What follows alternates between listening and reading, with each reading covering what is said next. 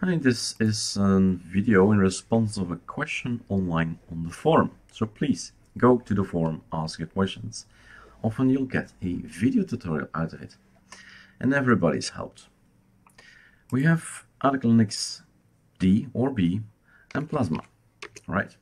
This is VirtualBox. I've just booted up or installed first of all, and then booted ArcoLinux B 1907.9. That's the version of the video or of the ISO.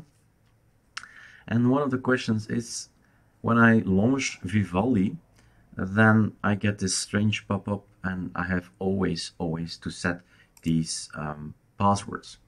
What I do, I'll show you, is I'll skip it altogether, in the sense that I launch the browser, then this pop-up comes, and the question is how to get rid of this kdewallet system.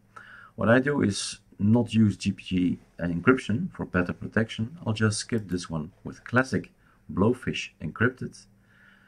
Press finish. It's gonna ask a password. You can put in a password, so it's even more protected, but even so, my computer, VirtualBox, really don't care. So password empty, say OK. And it says, of course, hey, it's not safe, lower strength, use a longer password, and so on. Would you like to use the password anyway? Yes. And then let's open it up again and see if we still get the message.